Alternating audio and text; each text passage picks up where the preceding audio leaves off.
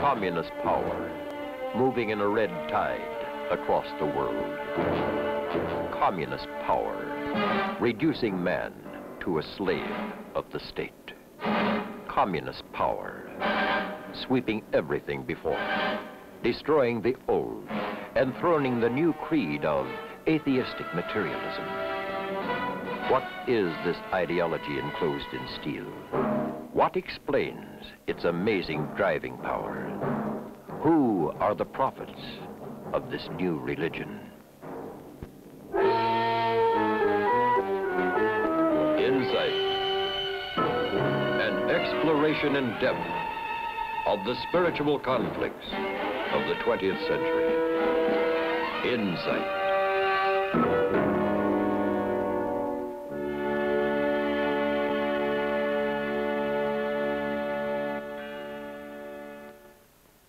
How do you do? I'm Father Kieser. The fact of communist power is beyond dispute. The Red Empire extends from the Berlin Wall to the Pacific Ocean, from the Arctic Circle to the Himalayan mountains. It embraces more than 800 million people.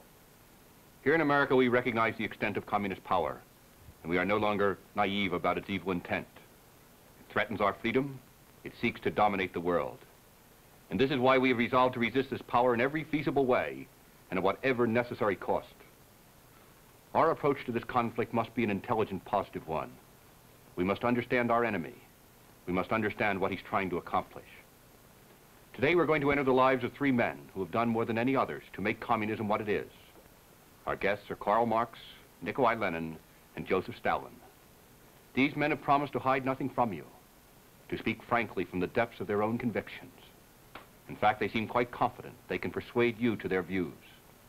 We meet first Karl Marx, the communist theorist.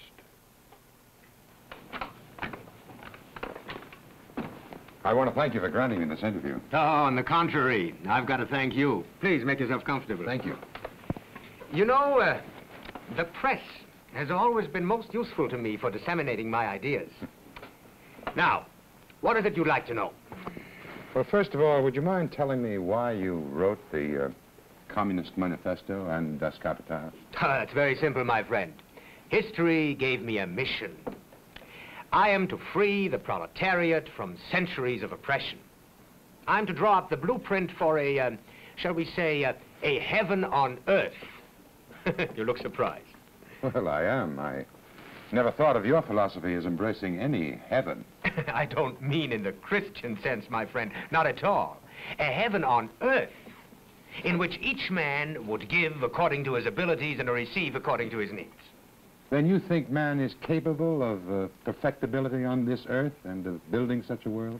I do, if he is re-educated. How? He must be stripped of all his illusions. Such as? Oh, there's so many of them. I tell you, the worst is his belief in God. Oh, then you're an atheist. Yes, I am. Look, I cannot see God. I cannot feel God. So why should I believe in him? Well, the vast majority of the human race does believe in God. Ah, not in God. In their fear of oblivion. They create a God in their own image and likeness in order to console themselves.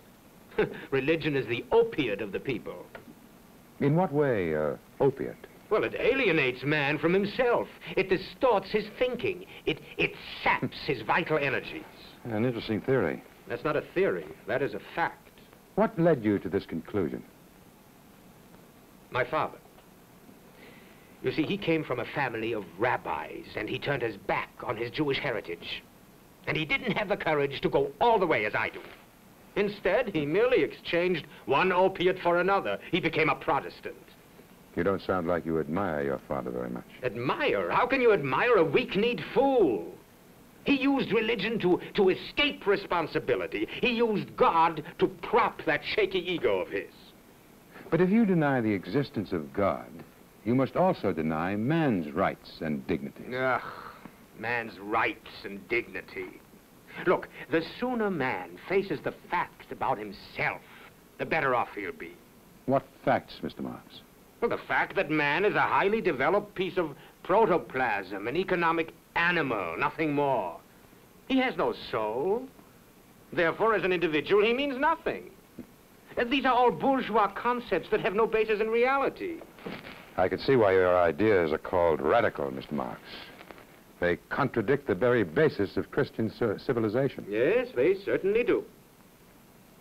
When did you first formulate these ideas? At the University of Bonn.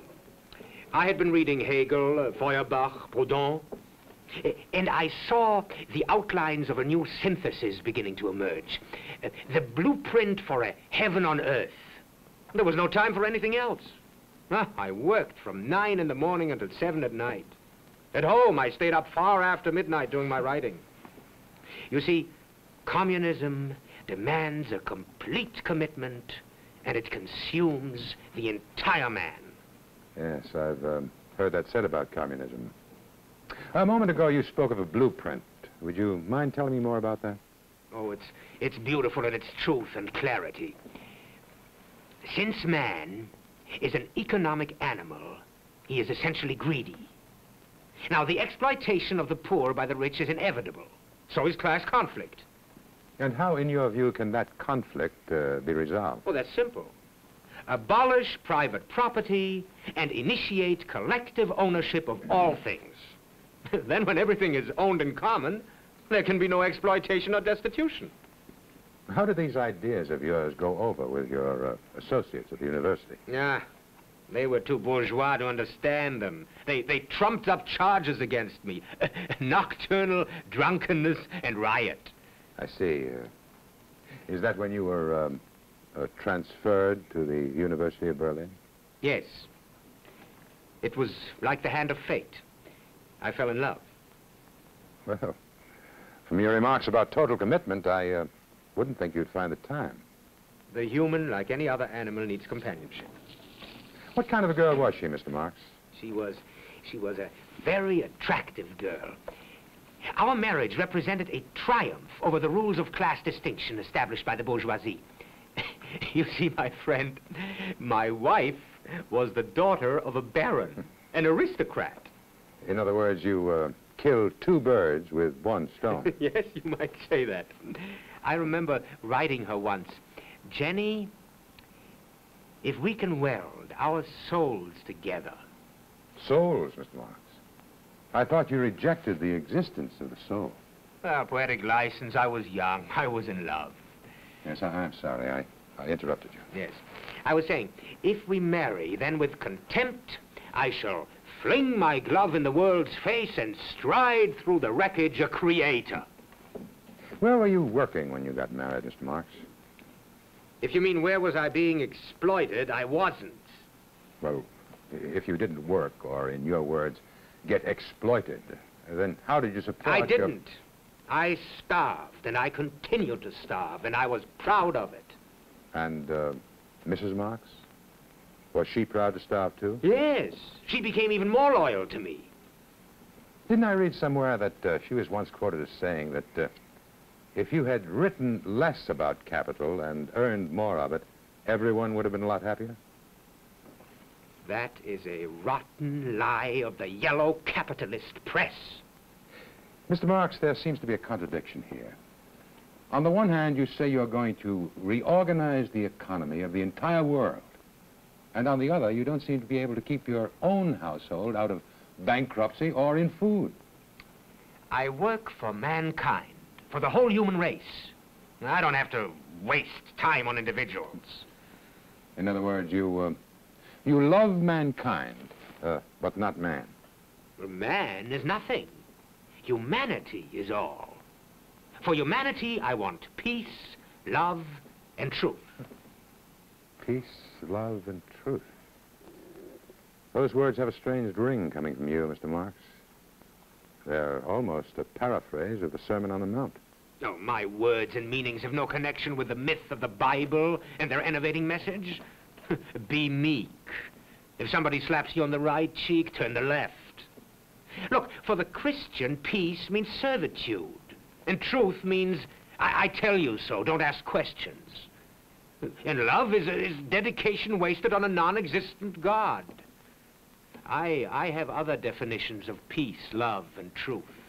May I ask what they are? Of course.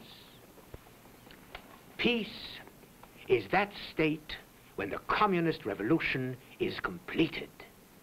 When the classless society has been established, and when all capitalistic influences have been destroyed. Now love is the subordination of one's own personal interests to the cause of world revolution. It is the complete commitment of one's whole self to the achievement of a communist society. And the truth? Truth is any act, statement, or revision which furthers the cause of world revolution, of communism. And who decides that truth? I do. Just you? Yes. How would you describe yourself, Mr. Marx? I am the creator of a new man. Before me, there was nothing. After me, The deluge? heaven on earth. And are we all created in your image and likeness, Mr. Marx? Animals starving in body and soul, made only to know, love, and serve the communist state? Yes, and it shall all come to pass. You will see. Now, get out of here. I must continue my work. Karl Marx, the erratic German idealist, is the intellectual founder of world communism. His books, the Manifesto and Das Kapital, are the Bible of the new religion. Lenin, Stalin, and Khrushchev have all based their policies on his theories.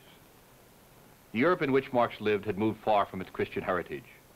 Its universities were permeated with materialistic philosophies, and a large portion of the population had ceased to shape their lives by Christian principles. In England and Germany, the Industrial Revolution was in full swing.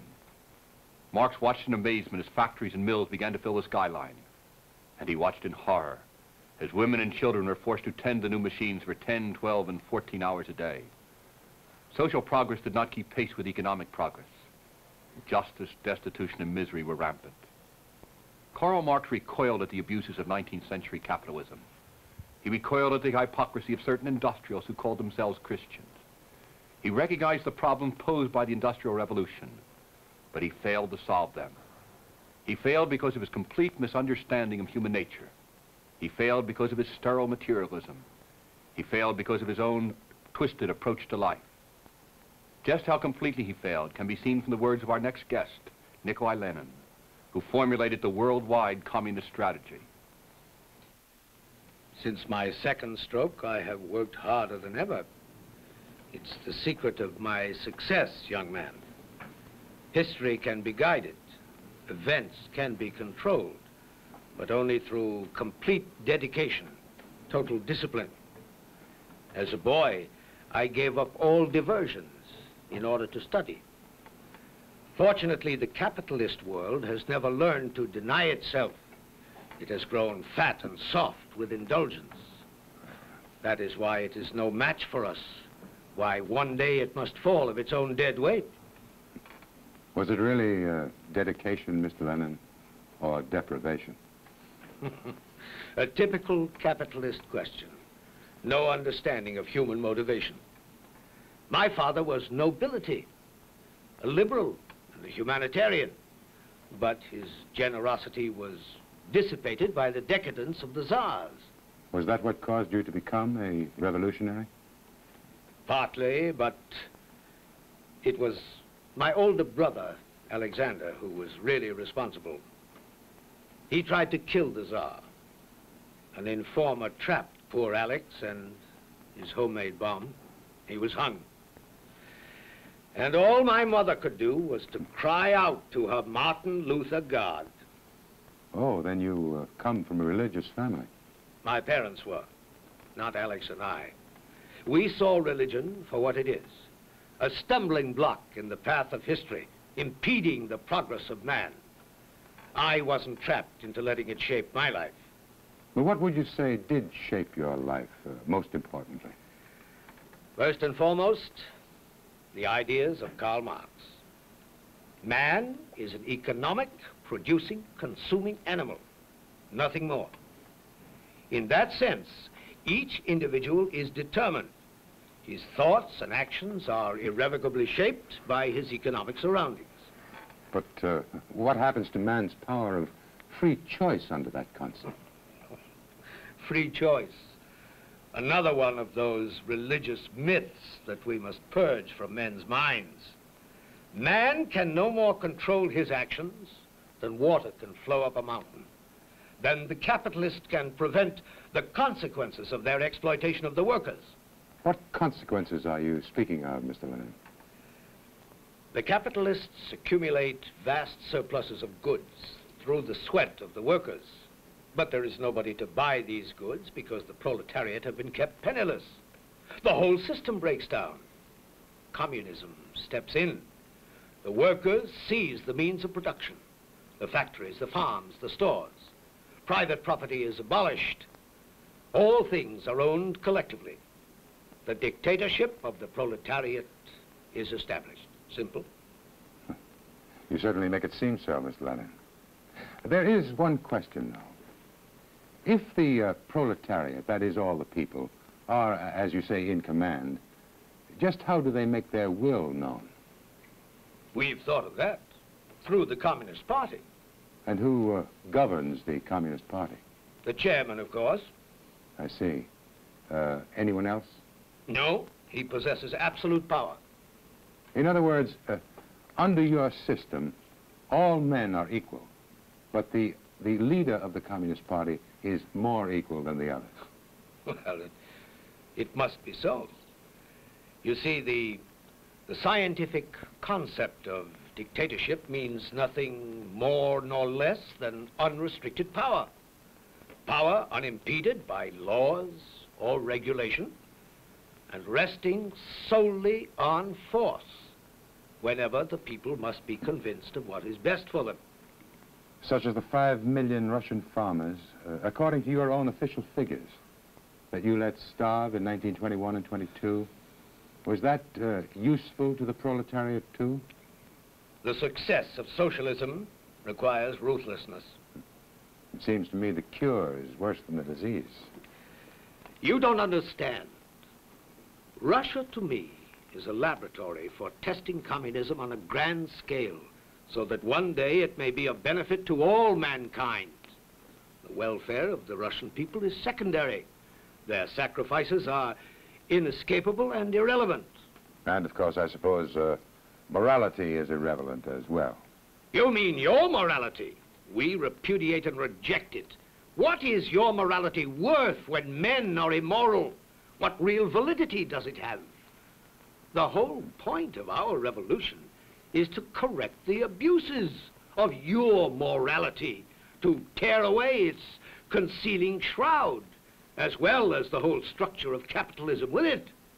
Only so can we establish a new order which recognizes the real truth of man's animal nature. If I may say so, Mr. Lenin, I find it difficult to reconcile your expressed concern for the people, for their starving, with your admission that you yourself have killed and starved millions of the same people. It is not difficult at all to understand communist morality. It is entirely subordinated to the interest of the class struggle of the proletariat. Communist morality is that which serves to destroy the old exploiting society and create a new communist society throughout the world. In other words, for you, the end justifies the means. Precisely. The only important thing is the coordination of power here at home and the exporting of revolution abroad. The path of history cannot be altered. All roads lead to communism. Well, as you yourself emphasize, Mr. Lenin, all men are mortal. Now, who will do the leading after you're gone? I have made arrangements for that. Yes, I've read the political testament you wrote in January 1923. You recommended the leadership be shared by Leon Trotsky and Joseph Stalin, did you not? Yes. But you also said you didn't think such a partnership would work, and even recommended the removal of Joseph Stalin as secretary of the Communist Party. Yes, I don't think that Stalin understands Marx's ideas, or mine. He is all animal, bestial, cunning, shrewd, more interested in power for his own good than for the people. From your excellent exposition, I think I understand your ideology and your strategy, Mr. Lenin. And it strikes me that Joseph Stalin would be an ideal leader for your communist cause. I'm tired. Very tired. I'll have to leave you now.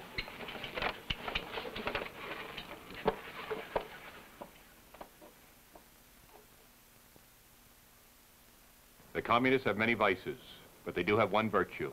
They are consistent.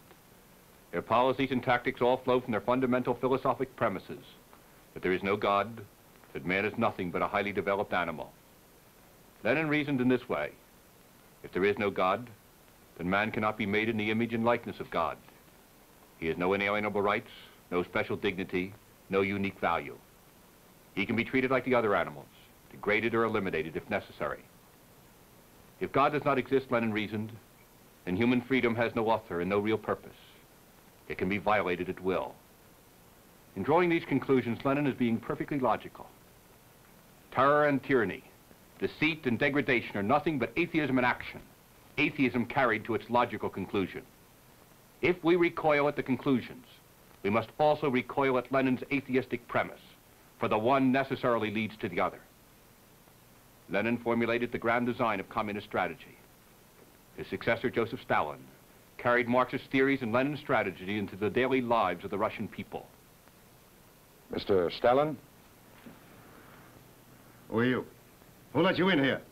Oh, don't you remember? I arranged to interview you. Oh, get out. I've changed my mind. But you agreed to have... Agreements are made to be broken.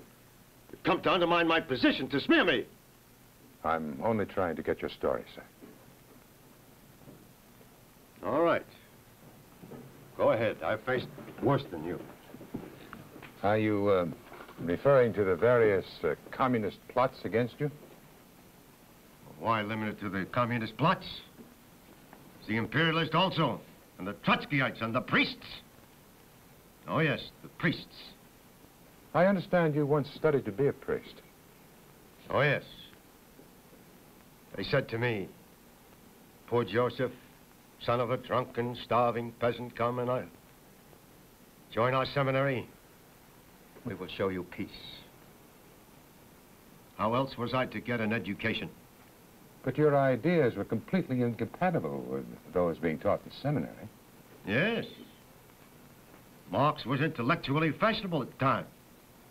I smuggled some of his works into the seminary, but I found it all very intellectual. Too intellectual for me, in fact.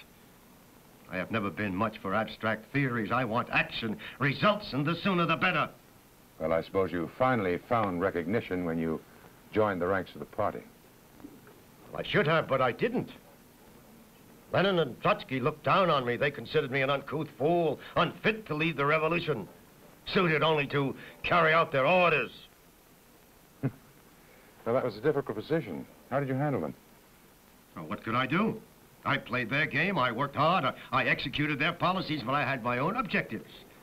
I wanted power, unlimited power. Took me a long time to get it, but finally I succeeded. After Lenin died, I got it by eliminating all those who stood in my way. Were they all your enemies? Now, some of them thought they were my friends, but they were all enemies of the party. Mr. Stalin, you have been called the greatest mass murderer in history. Do you refute that? Well, why should I? There was no other way. Well, do you have any idea of how many people you killed? Idea? I recorded it in my own handwriting. I eliminated most of the old-line military leaders, shot for treason 70% of my Central Committee, purified by death hundreds of our diplomats. I want absolute power. How did the people themselves take all this? Were there no protests? Some. The primitive, religious peasants. They wanted to keep their icons and their own farms. How did you handle them? I ordered them into collective farms. When they refused, I took all their wheat and dumped it on the markets of Western Europe. That winter, they had no food. 7 million of them starved to death. was a good lesson for the whole country.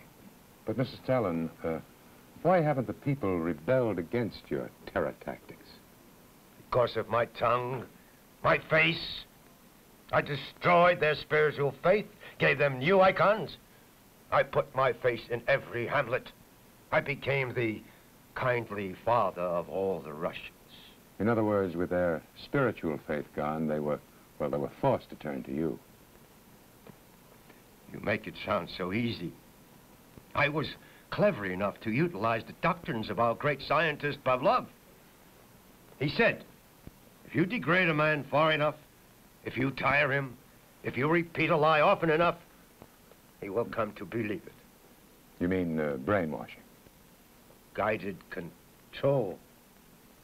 Thought control. Discredit the fables of religion. Undermine spiritual faith. Suppress initiative and personal responsibility. Destroy the individual's sense of his own dignity. You're willing to distort truth and manipulate people just as long as it works. Even in the capitalist countries, the people act in accordance with our principles. They are concerned only with the gratification of their own bodies. And that's why they are so soft, why they are losing their power to resist. How many of them really believe in God? And if they do, how many of them shape their lives by that belief? In other words, your tactics are irresistible. Exactly. Look at the world. What we can't win by lies, we take by force. One moment we threaten bombs, the next we send doves of peace. Hot, cold, cold, hot. Don't you think that free men will ever understand this and resist? No nation can resist our pattern of psychological destruction. They are doomed. Their God is dead. Their creeds have failed. History is on our side. In a very short time, all the world will be ours. The full vicious circle, from the distorted dream of Marx to the waking nightmare of Stalin and his successors. The communists claim to divinize mankind, but in practice they continually degrade him. They promise man freedom from capitalistic exploitation, but they subject him to the worst exploitation of the totalitarian state. They call class conflict a capitalistic creation, but they abet it at every opportunity. They speak of the utopia to come, when all will be peace and prosperity. But in its name, they inflict inhuman sufferings upon hundreds of millions of human beings. In the name of the proletariat, they persecute the poor. In the name of mankind, they tyrannize men. In the name of democracy, they deny basic human rights. A tree can be judged by its fruits, and the fruits of communism are tyranny, terror, and human degradation. So what can we do about it? I think there's much we can do. We can refute the false communist creed not with words, for they can so easily be ignored, but with practice, with ideas and action, with lives permeated with our Christian democratic philosophy. The communists follow an inhuman morality of terror and exploitation. Let us meet their hatred with Christian love. Let us use our freedom to give all men in all parts of the world the respect due of being made in the image and likeness of God. The communists say there is no God. Let us prove them wrong by placing God at the very center of our lives. Let us so live that our lives would make no sense were there no God. And above all, let us use our freedom to rededicate ourselves to the God who made us and who said, I am the truth, and the truth shall make you free.